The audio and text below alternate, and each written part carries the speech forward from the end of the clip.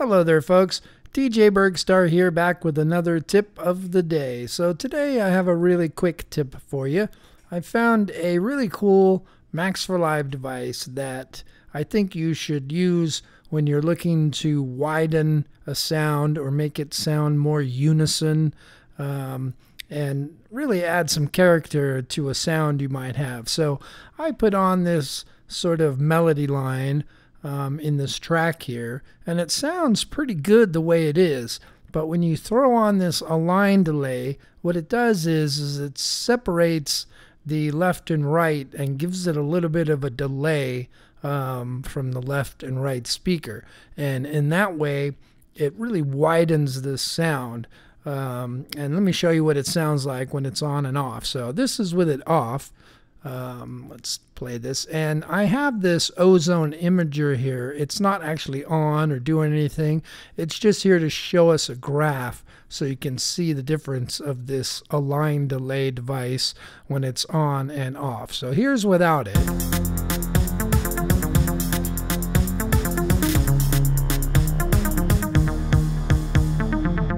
And you'll see the sound is sort of coming from the center here.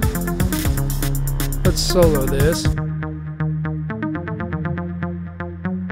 It's a nice sound, but we're going to add some delay to this Align delay on, let's just try the left here. Here we go.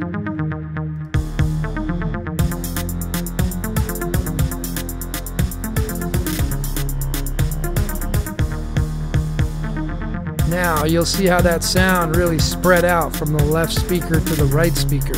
They're just playing at different times, so it didn't really add some sort of stereo imaging. It's just playing the left and the right at different times, and it just really adds a lot of character to this sound. That's off.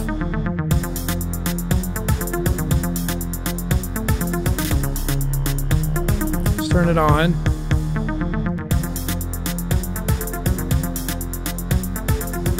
Nice. All right.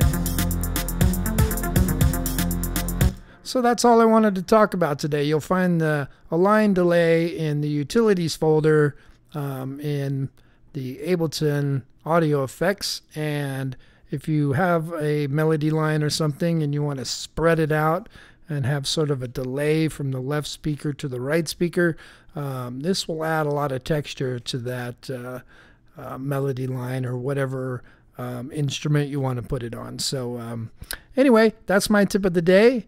Hope it helps you guys out, and I'll see you guys on the next one. DJ Burgstarre out.